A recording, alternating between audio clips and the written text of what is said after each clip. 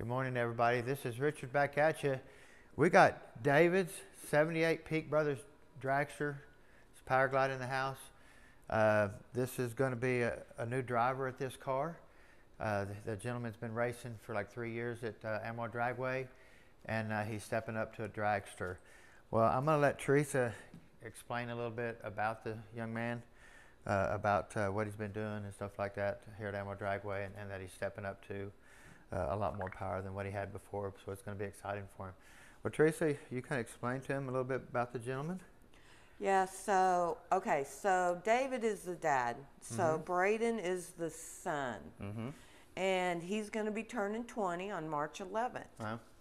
He is fixing to start his third season at Amarillo Dragway. There you go. He finished second in points in the sportsman class with his 87 Camaro, and he calls it Two-Face. Two-Face, huh? Two-Face. That's an accomplishment right there to finish second even. No doubt. Being as young as he is, yeah, definitely. Yeah. So, you know, the dragster, Sam gave us that dragster, remember? Yes, yes. And then, I don't know if they specifically purchased that dragster from us, but this dragster, it was a good friend of ours. Yes, it's a really neat car. It's a nostalgia dragster. Got the front wing on it, the back wing. I mean, it is really, really cool. I mean, the paint job on it is still back from the 80s and stuff like that. The car physically hasn't been touched. It's been sitting in a barn, I think, about, gosh, probably 20 years, huh, Teresa? God, a long time. Probably so. So they're having to upgrade it a lot, do chassis certifications, new tires and wheels. I mean, they're going completely through this car to get it ready for this gentleman to drive. So it's really going to be neat at the track to see something that old again. Yeah, and he's telling me that, so what they're thinking, probably powered about 500 to 600 horsepower, small block, naturally aspirated with no power adders. So well, that's pretty good for a light car. This car probably don't weigh 1,400 pounds, so you could imagine how fast this car will be. But this is the transmission that he brought us to go through. We could have done this training back 25 years ago. I do not remember, you know, so it's really hard to say.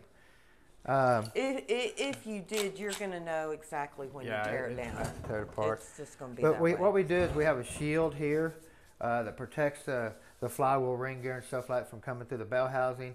If you had an ultra bell on it like this, we can cut this bell housing off and put one of them on there, and then you do away with this shield here. The ultra bell would be your shield. So this is just some early stuff that they had back in the day, but it still works really good. You can see they're still SFI approved, just like that. I've actually ran them on my car back in the day too. So see, we're going to start at the upgrades and all the parts. Yep. You know, the faster and more power the transmission's got, it. You got to protect yourself. Right. Now this is get this stuff off here.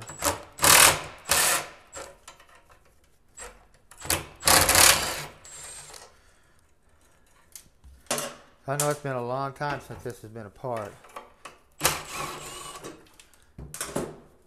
Like I said, when I got it off Sam, it was sitting in the barn for a long, long time. He was tired of it sitting out there, it's just going to waste, and he wanted to see somebody have it. But he actually sponsored us the car on the Dirty Bird. We actually, he gave us the car, and then we sold the car for the money to put into the car. So, and that's what he wanted us to do. The other person that got it, I thought they were going to hang it on the wall and just keep it for just a nostalgia. Yeah, because it is really cool. I wish I had a picture to show y'all what it looks like, because the old cars back in the day were totally different than what they are now, let me tell you. Well, we'll get to see it out at the drag strip. Yeah.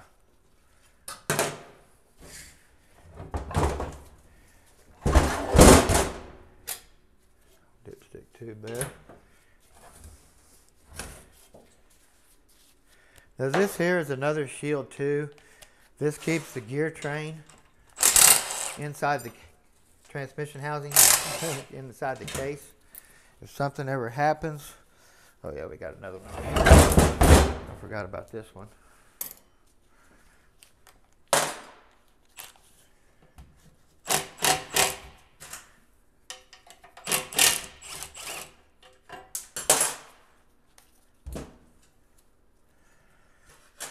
Put this over in a different pile.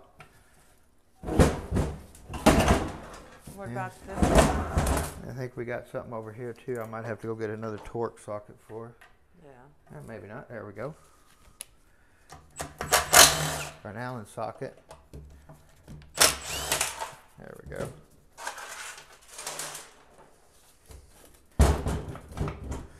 Anything else, Teresa?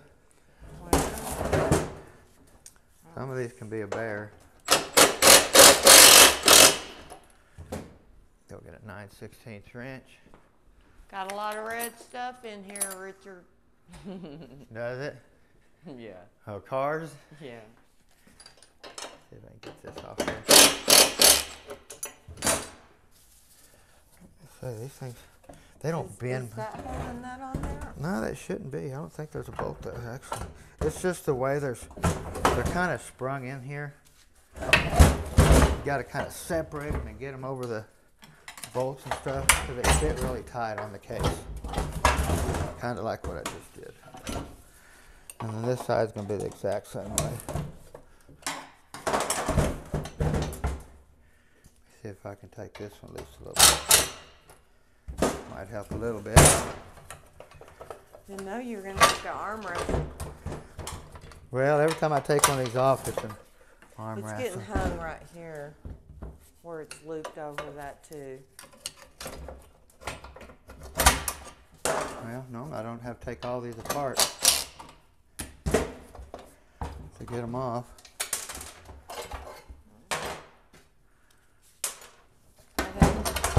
Well, if you can't get it off, nothing will go through it, right? Right. There we go. Now this is some type of stainless or something that just sets over here. Keeps, if something ever blows up in the housing right here, it can't come through the floorboard of the car. So, pretty neat. And what we have here is our trans brake solenoid. Whenever you put it into drive going forward or manual low, you got your band that comes on, and then when you push the trans brake solenoid, it brings the low clutch on in the back, and it physically locks it into 2 gears. It locks it into forward and reverse. Now this is what we call a quick release valve. Some valves don't have a spring, and the valve just floats back when you let off the trans brake by itself. But the quick release ones have a spring that physically pushes the valve back. That way it releases the clutch even sooner to take off on the starting line. 12-volt power coming from a button on your steering wheel. Push it, applies it. Pretty neat. Special valves, you don't want to lose anything there because they make multiple ones here for that. Now this, if you notice here, this is kind of weird. This piece right here physically goes right into the differential, right into the, say, the yoke where your drive shaft would go on. This slides into a coupling. So this thing is actually just right, the rear end is right here. The yoke right here slides in here. Makes it easier to pull the tranny out and stuff like that. Looks really good still. Don't see any wear here on the splines or anything, but pretty neat. And we have our bearing support back here. Normally this would be where your tail housing goes. Your output shaft would be about this long for a normal vehicle.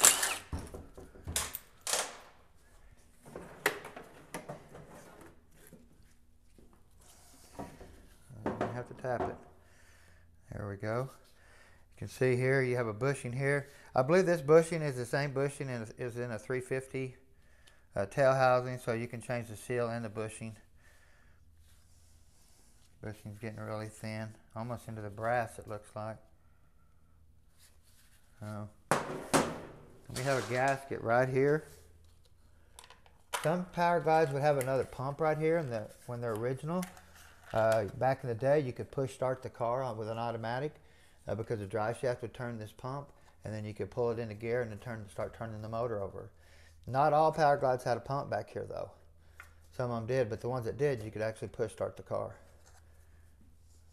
Gasket. Look at that little bitty shorty shaft. Isn't that cute? Yeah, that's just darling. Isn't it, darling? So normally you'd have another support here that would have a bushing here. Your shaft would be this long, and then your tail housing would be on there. So you still would have another support that went on here. Similar to this, but steel, and it would be inside the tail housing when you put the tail housing on.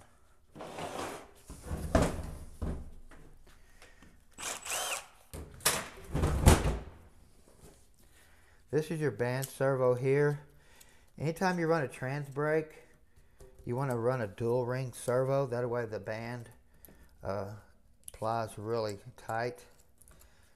This servo don't leak as bad around the sealing rings and stuff like that. Come on.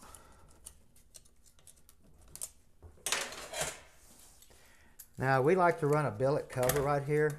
This is just a factory steel cover. Normally when we do a high performance job, this would be a billet cover. Okay.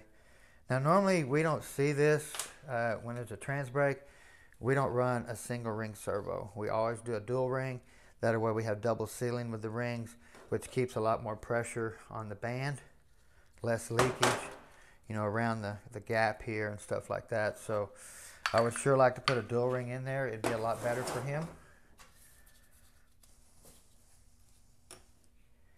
You want to look at your servo bore. Make sure there's no damage in here where your rings run. Check that out really good.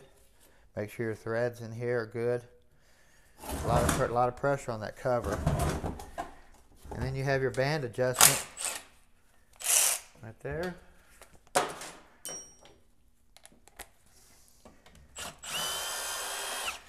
What we do is we screw these in snug, say 12, 15 inch-pounds torque, and then we back it out about 3.5 turns. Pretty simple to adjust these bands. A lot of people, they don't ever do it, and then the band fails and they wonder why. I'm gonna pull out the input shaft here. This should just pull out normally. I was going to show you the difference in a, come on.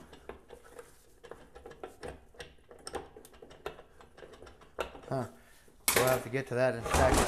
Normally I can pull that shaft out just like I just pulled this one out of that Powerglide to show you the difference in the two splines.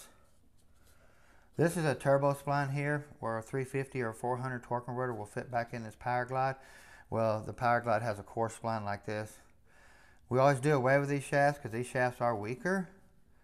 You start making, 1,000+ horsepower, you need to start upgrading a little bit more to this style shaft. We'll get it out here in a second and kind of look at it. But it physically should pull out. If it has a metal ring on there or something, the ring could jump out and have it hung. We always use the Teflon rings like you can see here, the white rings. High pressure.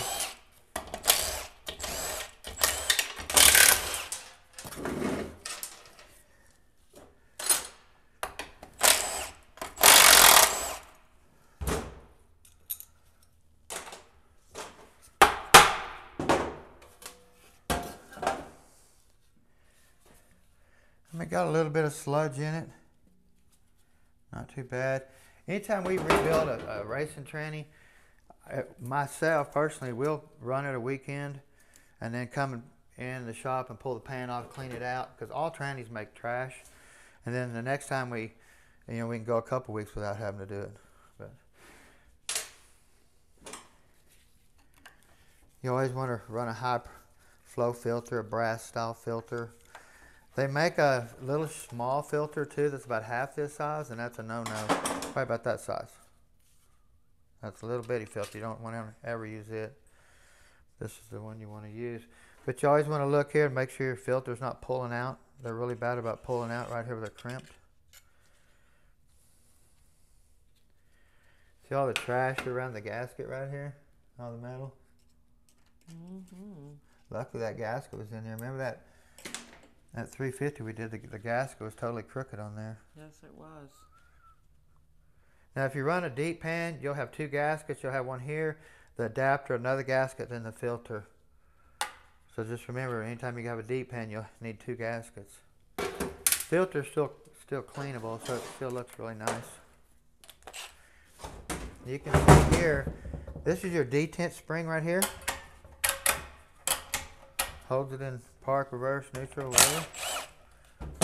That's pretty colorful in there, babe. It is beautiful, isn't it? Mm-hmm. Right there. I always just try to turn this tab to where it keeps this lever rolling straight on the roller right here. Don't have it turned over where it's putting a lot of force to one side. Try to get it where it's perfectly straight, and you can do it by lining this tab up. Okay. Now this bracket right here is physically what keeps the manual valve inside the shifter linkage. You notice here it follows that groove. Take that off, this moves to the side, and now it's not in there no more. Look at that. Okay. So you put that in there just like that. You bolt that on there, and that's what holds that into that valve. Has to go back. Has to go back. Pretty simple.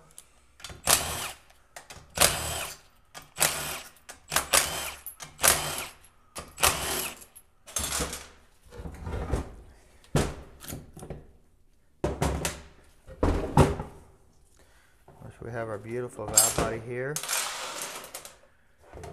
I like to look and see if there's any names on them or anything like that.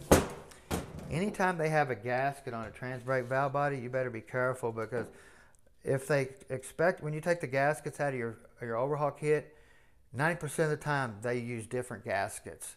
So these gaskets here will not work. So you got to be careful when you take it apart not to tear them, because you're probably going to reuse them back. But some of them, the top one might be different, and the bottom will be like your factory one in the package. But you might have to make one hole opening. You'll have to put them on top of each other and look for any changes where they could have drilled a hole in the gasket to use that factory gasket, like that 350 here the other day on the reverse manual valve body. One gasket was original, the other gasket was not. But the original gasket, when I laid their gasket over it, they enlarged, they made one hole, that's it. So if I'd have put that original gasket on there and didn't catch that one hole, the tranny wouldn't not have worked. So that's something critical you really got to look for. But you don't want to tear these gaskets. I'm not going to take this valve body apart right now. I'm going to do it when I'm by myself and stuff. Very carefully. Very carefully. But like I said, there's really nothing in here. There's usually no check balls or anything like that unless you have a billet valve body. You take this thing apart. You do have alignment bolts, this one here and this one here. Clean it up, make sure the valves move, put it all back together. So pretty simple on that part there. You can see the metal in that. Mm-hmm. Yeah. Which it could have come out of the converter. There's no telling where it come out of. Sure. This is your park linkage here. You see how that spring pushes it? Now it's in park up at the shifter, but the tranny's not in park. But when the car rolls forward just a little bit, locks right in. If they didn't have this spring there and you went to put it in park, you wouldn't ever get the shifter in park, because it's not in the locking part where it physically locks in. They use the spring, that way you can put it in park, and it pushes it in. So pretty simple. I do know that anytime you bolt this bracket down, you want to push this bracket all the way forward and make sure this lever's free. But you want to push it all the way forward. These things are bad about not having park after you overhaul them. So you got to be careful. I've learned to always just push this piece here forward. Sometimes I might even egg shape this hole a little bit. That way this will go forward a little bit. So. Got your spring. This little thing's a little different to put in there too. I mean, it's... Of course, now this is an aftermarket lever here. Normally we would have another valve going through here where it would have a TV lever and a manual valve lever, but this is an aftermarket here. I think Cody just showed up. Annie, Cody's here. Yeah. He's working on the Dirty Bird. Hopefully it's going to go into the Make-A-Wish car show this weekend. Isn't that right, Richard? Yes, ma'am. We're trying to get it all polished up. I'm sure is the door locked or unlocked? I don't think it's locked, Let but me you look might real check quick. it. Hey, you can't go get Cody. You can just come on in. Yeah, Cody's here. He's coming in, so it's good to see Cody. He's going to be polishing up the Dirty Bird for the car show this weekend, so we're really excited to get that thing in there. Yippee! A lot of hard work.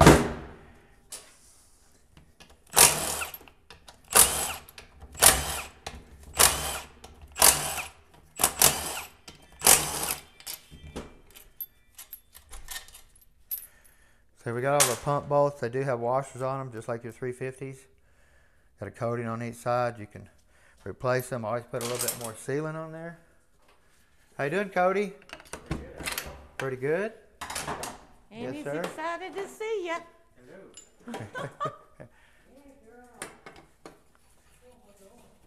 That little girl's excited to see everybody. Our pump bodies do have threads in them where you could screw a slide hammer in here. Set on each side.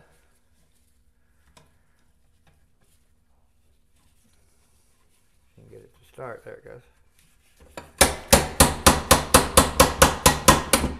There we go.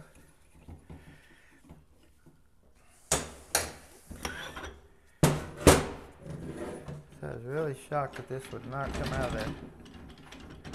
Still Yeah, won't come still won't come out. We have our pump gasket. No modifications are ever done to the gasket on any trans brake application or anything like that.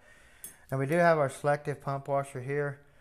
It comes with various thicknesses. You have a little locking tab right here that sits in here. You always want to take and grab that tab if you can bend it just a little bit more where it sits down in there. Helps out a lot to keep from ever, if you don't get the clearance just right on this washer can come up because there's not much tab and it can start spinning. So that's why I like to take and bend the tab down just a little bit more.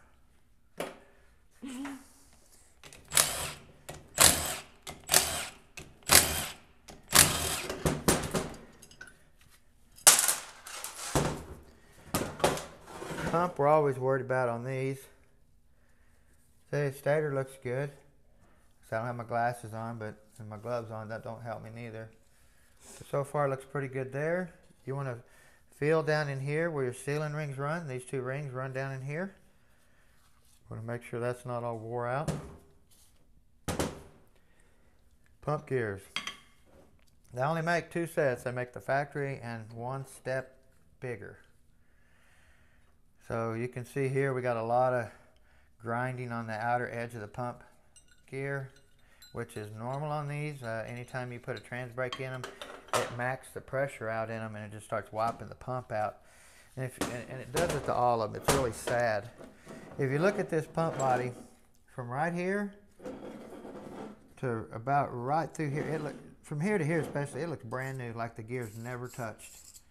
But when you get over here, it just wore plumb out. There's probably a lip right here. It's just egg-shaped the hole from here to here. And now this gear sets here and goes sideways like that. So there's not much surface area from here to here like a 400 has or a 350. And they'll do the same thing when you put a trans brake on them when you take the modulator off. Anytime you max the pressure out, pump's going to kick sideways. So they're really not streetable or anything like that. They're designed to be run down the track and towed back with a 4-wheeler. And that way it just makes your pump last a lot longer. So Yeah, you could see that. yeah, the pump It's body's no really good. Stator's good, we can use it, but we're definitely going to have to put a pump body and gears in it.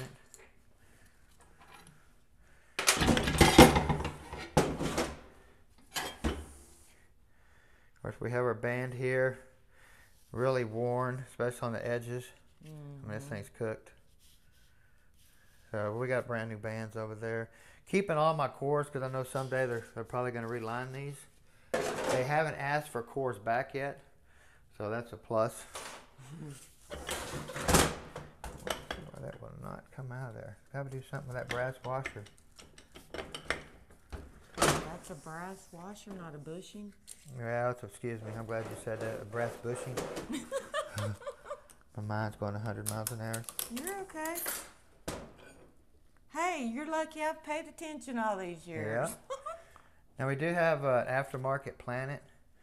We have a hardened gear here, sun gear. Planetary down in here is totally, the shaft's hardened and all that stuff. The gears are hardened. Get in here and see what we got for a clutch pack. I like to get as many clutches in here as possible, especially something making some power. 1, 2, 3, 4, just 5. See that's actually has lasted. I don't know how. Probably because it's a small block or something like that. But you can already see it's starting to get hot on these steels. Because this is just a stock clutch, stock thickness steel. Nothing fantabulous. What's that word? What am I trying to say? Fabulous. Fabulous, there you go. So, but we would like to put a 9 clutch in here or a 10 clutch. That way we just know it never fails. So we'll be definitely upgrading this. It's just thinner clutches, thinner steels. You can stack it up a lot more. Now you do have to be careful though. If you get like a 10 clutch drum, you have to have a 10 clutch hub because your clutches will be out here like this. There won't be no splines for it, so the hub is thicker. So you gotta be careful. And see that right there? That's supposed to just slide on and off. And that is why we have a problem. That will not slide off there. So we got to figure out why. We'll cut that off, get it off there, look at the shaft and see if it's still good. But let me show you the difference in the shafts. Turbo spline, non-turbo spline. And if you notice here, we have metal sealing rings, which we would never do that. So this isn't my tranny. I've never done this. I've never done this unit. We would have never put a steel ring in here. It would have always been a Teflon like this one here. These are high pressure rings here. This one is not. Now they also make what we call a ringless shaft where there's no sealing rings here. The shaft is just solid. That way it can't break where they square cut the groove out or anything like that. And they actually added bushings in here for the seals. The shaft has areas for bushings to run, and they used the 2 bushings for seals instead of the rings. So it's definitely a lot weaker. Look how tiny that is right there even. Mm-hmm. So 1,000 horsepower, 1 trip down the track, or maybe not even off the starting line.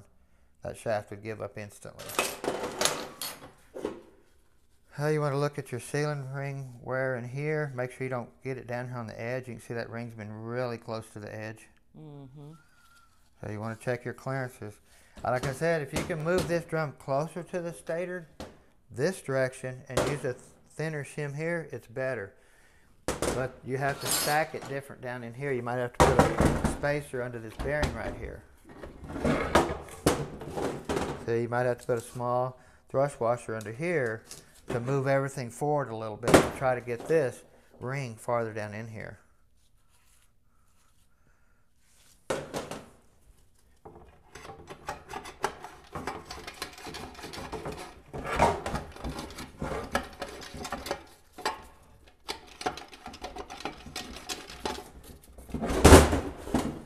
Get this out of there. Okay. Anytime you get an aftermarket Planet, the ring gear is going to be a really high tempered. The factory ones just go thud. Now, of course, this planetary here is what we call a shorty shaft. Oh, wow, it's already twisted. Wow, it's fixing to break off. Oh, it is. Look at it. It's fixing to break off right there. Oh, it's yeah. Well, that's not wow, good. It's twisted all the way up to here. Look at that. Mm-hmm. Almost looks like it's cracked. Well, that's sad. Yes, it is. Wow, right there. Yeah. So this piece is totally no good. That was fixing to break off. Another few more passes, that was gone. So it must not have been, this could have been just a, I don't like using cheap because anytime they do aftermarket it's better than factory, so it can't be cheap. But they do make upgraded materials, multiple levels of this planetary right here to where this shaft will never break. My blower truck, I thought I had the best shafts and stuff in it, and the very first or second pass we twisted the input shaft off and we twisted the splines on the output shaft. We had to go to a Vasco input shaft and a Vasco output shaft, and we never had a problem with it. But I remember that first day at the track with my blower truck, it just popped that shaft instantly. You could hear the shaft break over the motor. You could hear the ping of the shaft twisting off over a blower motor. That's pretty hard to believe. Yeah. And we do have our low clutch down here. I was wondering if there's anything else left in there. Yeah. This snap ring can go in any direction. You just want to put it in with this in first. That way this end will go in. If you put this in first, this will try to hit here. So it's got to go in and then set in there like that. Okay. Of course, we just have a 4-clutch low gear too. You know, your trans brake, this is the clutch that comes on and holds it from moving forward. So you definitely want to get at least, you know, 5 or 6, 7 in there. So that piston will have to be replaced to get more clutches down here because this is really weak. You know, this thing, he might have had 400 horsepower, 500 before, but if he added 50 more horsepower, this clutch might give up instantly. It might just not be able to clamp and hold it. So that's an upgrade we got to do. We're going to have to upgrade this clutch pack here, get a whole nother planetary assembly, get a pump body and gears, clean it all up, and make it brand new again. So anyway, guys, it's always a job, huh, Teresa? Yeah. It's just different. Every time we tear one apart, it's just amazing what we find, what's going on in these units. I don't even know where to go on this one. It's going to take a lot, and I'm really surprised it's going to need that much. But we'll just have to call the customer and see what he wants to do. We want to thank you for recording, Teresa. We just love you to death. And Cody, Woohoo! we appreciate Cody back there, guys, definitely. Y'all stay tuned. Don't forget to subscribe, push that notification bell. Plenty more to come. Have a great day.